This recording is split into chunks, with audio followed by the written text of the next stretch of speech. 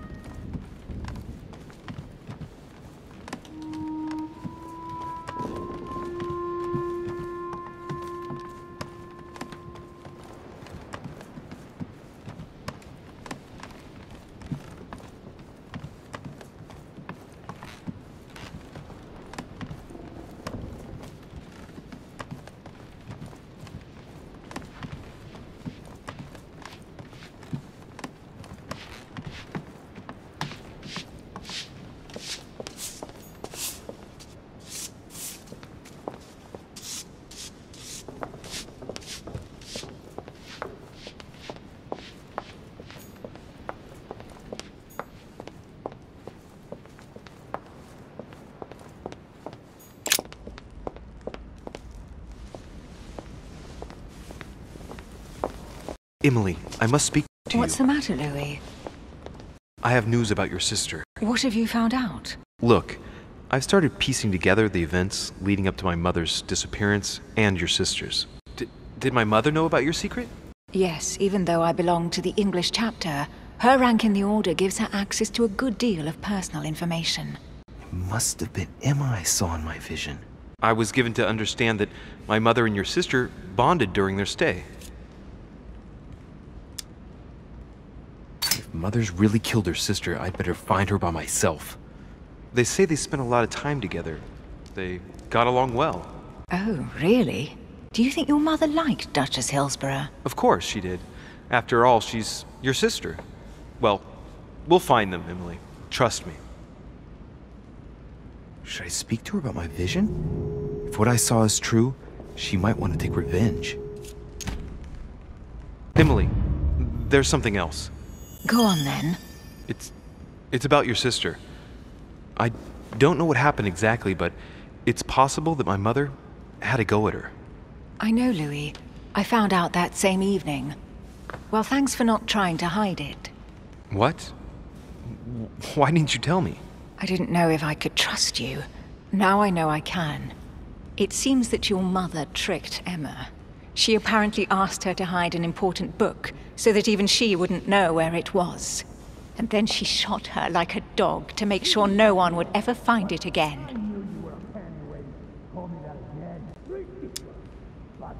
Why would she do that? I don't know, Louis, but I'll find out. You can count on that. I'm sincerely sorry, Emily. Thank you, Louis. But you do realize your mother will have to accept the consequences of her acts. There must be an explanation, Emily. That's what we shall see. Come, Louis. They're waiting for us.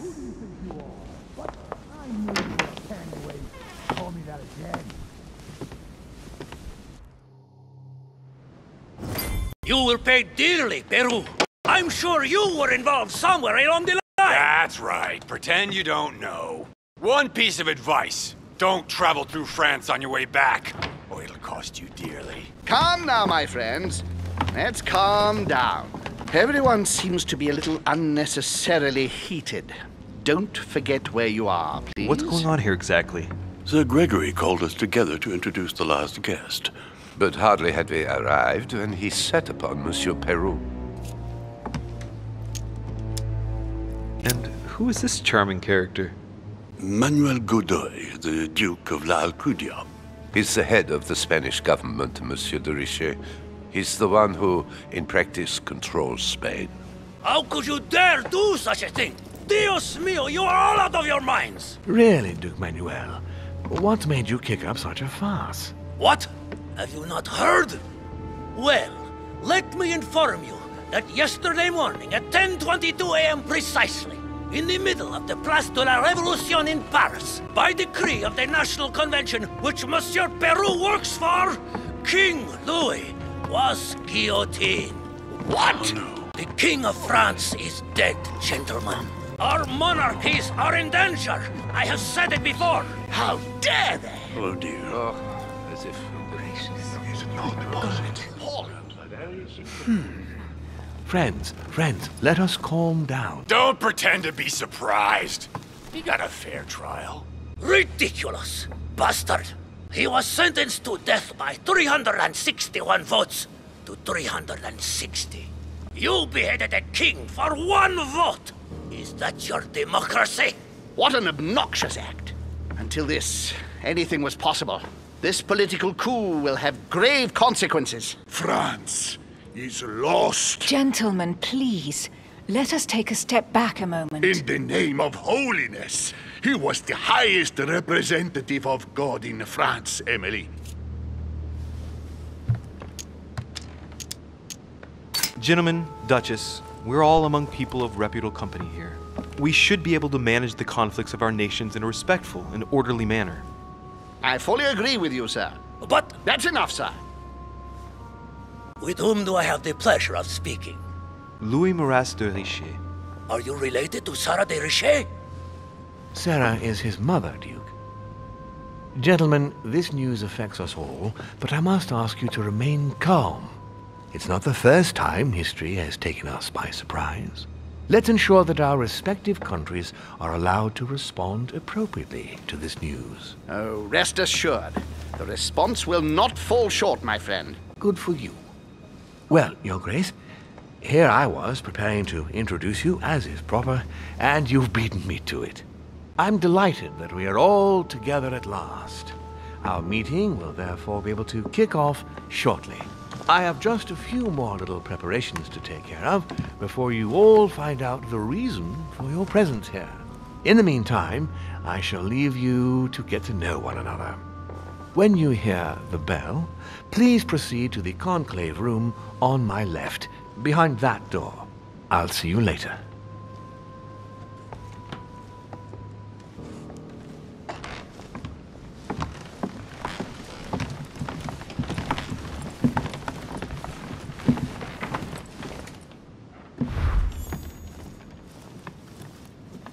Could you spare a moment, please, sir? I'm glad you asked. I want to talk to you, too. Of course. I heard about your mother's disappearance. He looks concerned. I don't know why, but I doubt it's from sympathy alone. Well, let's see what he wants from me. Any news of her? Have you found her, maybe?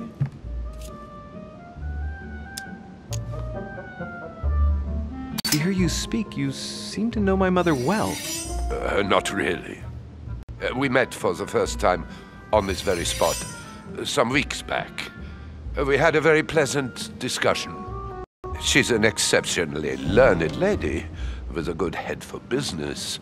No need for me to tell you that. I agree. Did she tell you about our arrangement?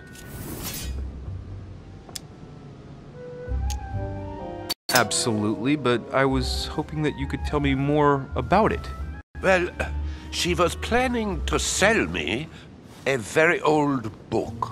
I will make no secret of the fact that I am passionate about the subject, and when Sarah spoke to me about it, her account literally had me enthralled. I can think of nothing else since. You might have come across some old books in her belongings, perhaps?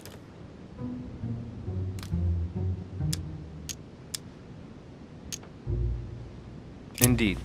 My mother is never without her favorite book. Oh, a stroke of luck? I didn't think her original edition of Bougainville would be so captivating to you. No, indeed. The one I'm interested in is a very old book, with each chapter under lock and key. It has nothing to do with de Bougainville's book. Oh, right. I'm sorry, I don't know anything about that. Well, too bad. You seem very upset. Is it so important to you, this book? Well, it's the search of a lifetime. What can I say? Every time I move closer to it, it seems to slip away at the last minute. I was very surprised to learn that your mother had it in her possession. I thought it was with a certain von Borchardt in Paris. Do you know him? The name doesn't mean anything to me, I'm sorry to say. He's an expert in occult objects and books, and your mother said she knew him. Are you sure his name doesn't ring a bell? Let me think. I shan't keep you, Monsieur de Richet. All right then. Thank you. I hope that your search will prove successful and bring Sarah back to us soon. I must go now. I'll see you later.